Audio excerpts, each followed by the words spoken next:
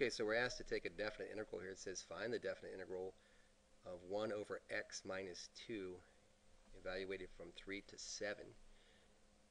First thing I'm doing, I think I'm going to use u substitution here and just say let u equal x minus 2. Du dx is equal to 1, therefore du is equal to dx and vice versa. Oh, this should say dx here. Apologize. Right? So, just starting our work here. It's going to rewrite this now as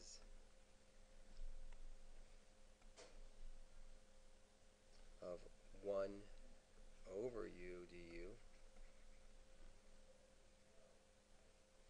And as soon as I see this, I recognize this as ln. People have asked me, well, what if you try to integrate it this? What if you bring it up as u to the negative 1? Well, if you tried to integrate that, right, it would equal u to the negative 1 plus 1 over negative 1 plus 1. It would be 1 over 0, wouldn't it? Is that a good answer there? Yeah, 1 over 0, which is, of course, undefined. So that would stop me. Here, I recognize this as an ln problem. So what I'm taking now is this. I'm reading this as ln of u as evaluated from 3 to 7.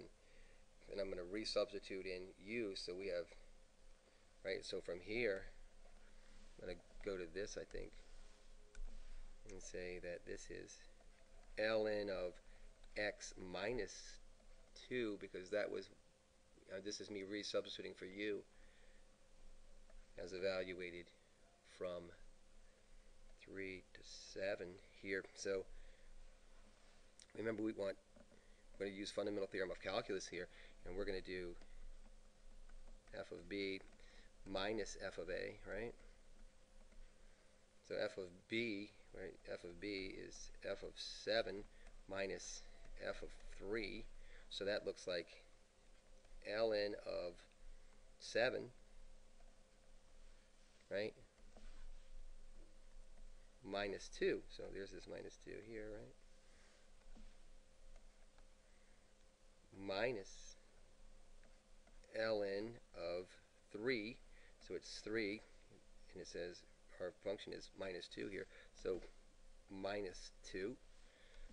And look at this for a second. We get ln of 7 minus 2 is ln of 5.